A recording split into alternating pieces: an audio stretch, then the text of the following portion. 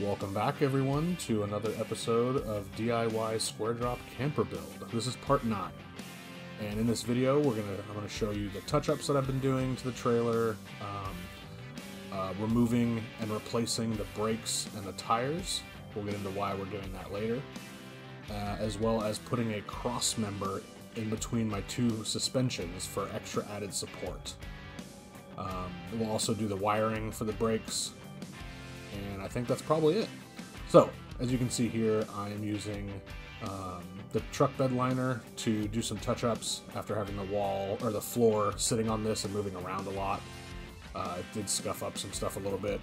And I never actually did put the truck bed liner on my fender mounts, so I did that here as well.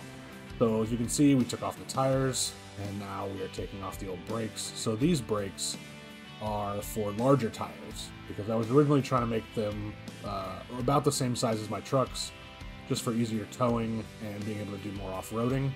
However, I realized that having those big tires raised it up way too much, raised the whole trailer up. So what I did was I removed the old tires, and what we're doing here is fixing up the new brakes with a bolt pattern for smaller tires, and greasing all these up, and then we'll replace those and put on the new tires, which are considerably smaller. And this lowered the overall height of the trailer by almost 6 inches, which was a significant change from what it was before.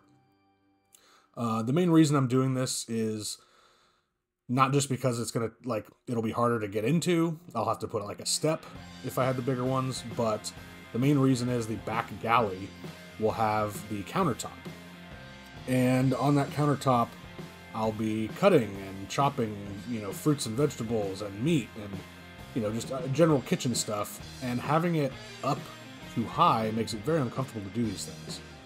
And in addition to that, it'll be difficult to cook because the pan and the heat and everything from the stove will be much higher. So doing this lowered everything, as I said, by almost 6 inches, which was significant. So we finished up here putting together the new brakes with all the grease and everything we had to do, and we're reinstalling them onto the Timbren Axle-less Suspension, and then we'll be putting on the new smaller tires. Once again, my buddy Darnell coming over and helping me with this was a great help. We did a lot of stuff for the walls on this day, and also redoing the brakes. He's a rock star. Thank you very much, Darnell. So as you can see here, I am getting out wires to reconnect the new brakes, the ground for them, as well as the power for the brakes to my brake controller. So I'm just crimping wires and taking the outside off of the wires and crimping them to prepare to bring it over to the trailer so that I can install them.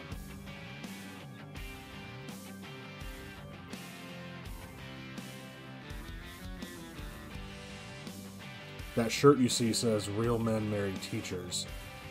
I went to Arizona for my bachelor party and went to some spring training games, and when I got there, my sister, I stayed with her for the first day before the bachelor party began to visit. And on the bed when I walked in was this "Real Men Marry Teachers" shirt, and it's definitely a shirt that I wear that I get the most comments on, because who doesn't love teachers?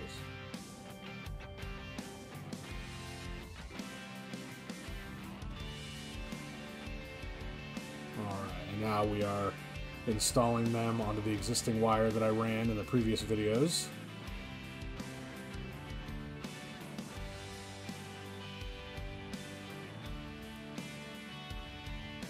I realized that I didn't need to make the blue cable because it was long enough. The leftovers were long enough. I only needed to redo the ground wire cable.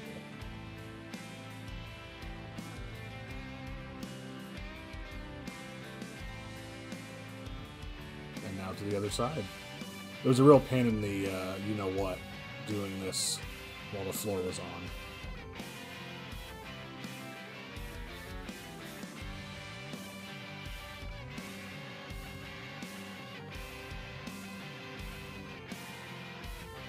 But, you know, I wanted to get it done before we actually bolted the floor on, so at least it was movable still.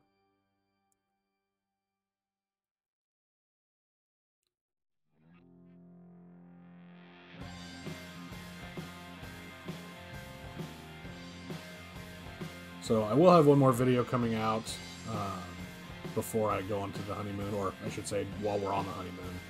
I'm going to schedule it to come out in about a week or so after this video comes out. So now you can see that I'm closing up all of the open gaps in the steel tubing. I found these really cool plastic covers for them. It's going to help keep rust out, you know, by preventing any moisture.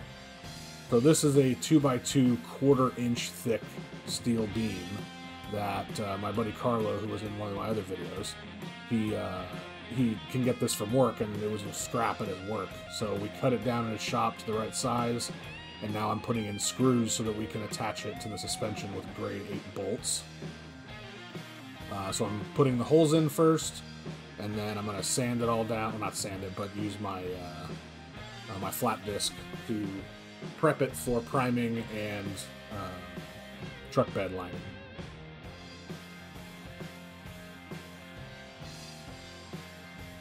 As you can see there, I accidentally sprayed the wood on the side, so I had to clean it up with a little bit of acetone. So here's me grinding off all the crap that came on top of it, as well as a little bit of rust on the ends. And then we'll prime and paint it, and finally install it.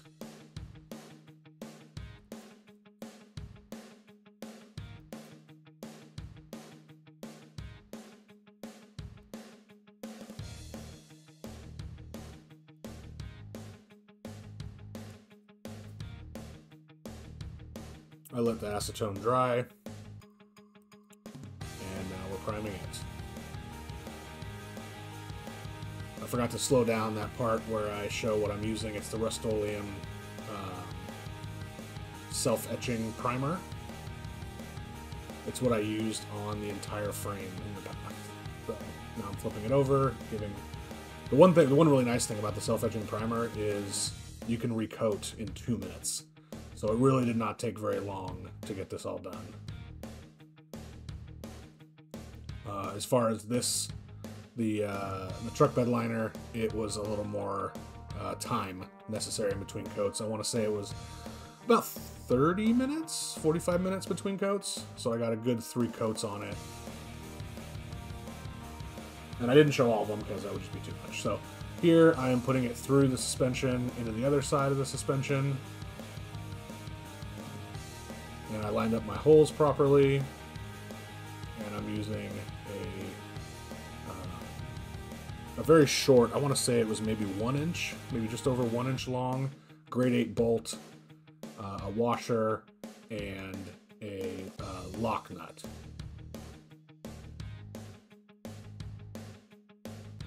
So I tightened these up to about 100 pound, a foot-pound of torque. I didn't show it in this video, but I actually managed to snap one of the heads off of the grade 8 bolt, believe it or not, but because I was trying to set it to, I want to say it was like 140 or 150 foot-pounds of torque, it was just too much for the bolt, so it literally snapped off in my torque wrench, which was pretty crazy.